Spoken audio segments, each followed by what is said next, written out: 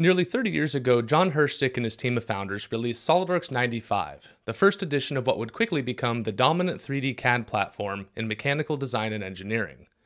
This coming year, SOLIDWORKS celebrates its Pearl anniversary as it turns 30 years old, and as always, a new release means new features, new performance updates, and of course my favorite, new splash screen images. So stick around, we're covering our very favorite parts of what's new in SOLIDWORKS 2025.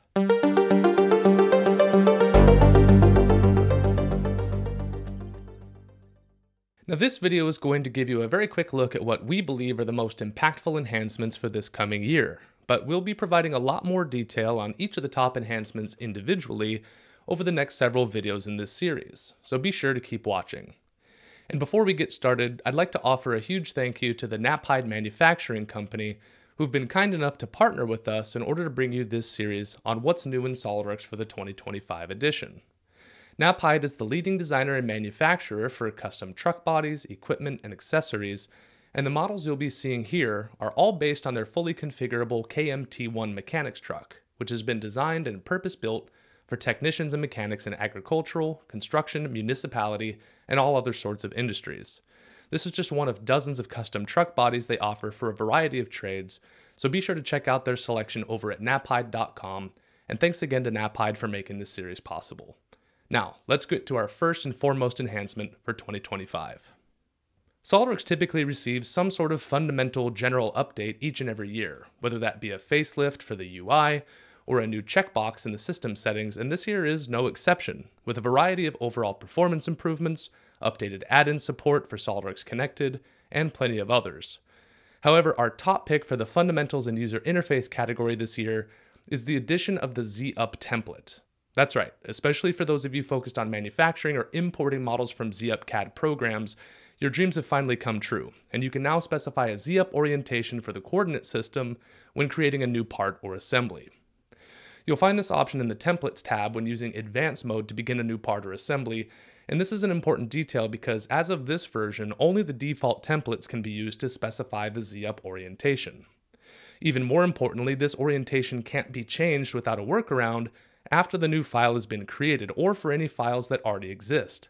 So be sure you know which orientation you need before you begin. All that being said, the addition of the Z-Up orientation is a simple but very welcome quality of life improvement for those of us involved in CNC programming and manufacturing.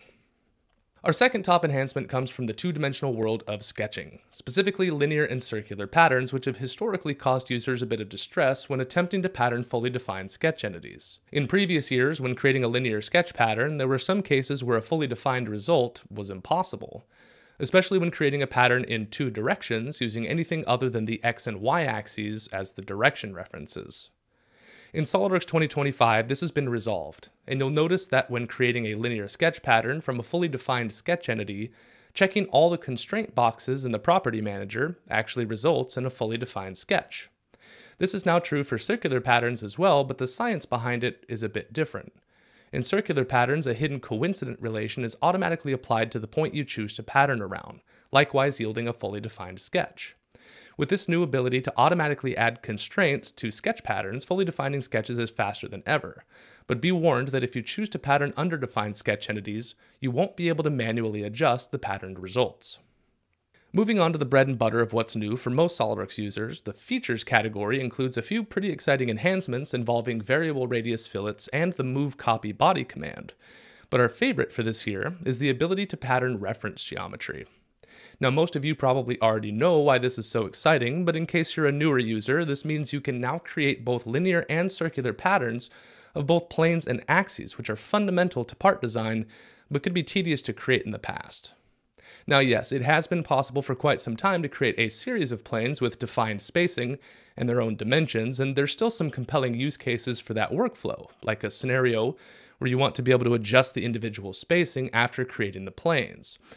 However, being able to use the linear pattern feature with planes opens up new possibilities like the up to reference option, which will allow you to equally space a set number of planes between a pair of selections, or automatically add and remove planes at a specified spacing as your designs are edited. So there's a ton of new capability here, and of course, let's not forget that we can use circular patterns too. When it comes to part models in SOLIDWORKS, critical details are obviously very important for precise and accurate manufacturing. But in many cases, especially when those parts are destined for a massive assembly like the KMT1, or they need to be protected from prying eyes, simpler is often better. The Defeature tool has been around since 2011, but has seen continuous improvement over the years with new modes and better control for simplifying designs to improve assembly performance and remove critical design details to protect intellectual property. SOLIDWORKS 2025 introduces the silhouette method in the Defeature tool for parts, a mode which was previously restricted to assemblies only. This mode of Defeature allows you to create a unique, highly simplified part file from a detailed original while maintaining an associative link to that original file. This means that any changes made to the original model will update the simplified version, which can be used in assemblies to improve performance or sent out to third parties without having to give away important design details. Speaking of assemblies, they've received the greatest number of improvements out of any of the core enhancement categories this year, including new assembly visualization tools, new speed pack capabilities, and the ability to include advanced and mechanical mates when copying components, among several others. My personal favorite, however, involves an evaluation tool you've probably used before. Interference detection is now available in large design review mode, dramatically streamlining the design review process for large or complex assemblies that would otherwise take a long time to load or calculate in resolved or lightweight mode. There's a couple tricky things to note about this enhancement though, with the first being that interference detection does not appear by default on the Command Manager tab for large design review.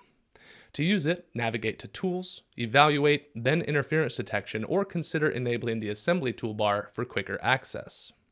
Additionally, there's a few limitations when using interference detection in large design review mode. Most notably, interferences will be identified as surface intersections and will not report the volume of interference as they would in resolved mode. There's also several options that are unavailable in this mode, such as treating coincidence as interference, ignoring hidden components, and sorting components by size, among others. Still, interference detection for large design review is sure to bring some relief to those of you regularly working with large assemblies.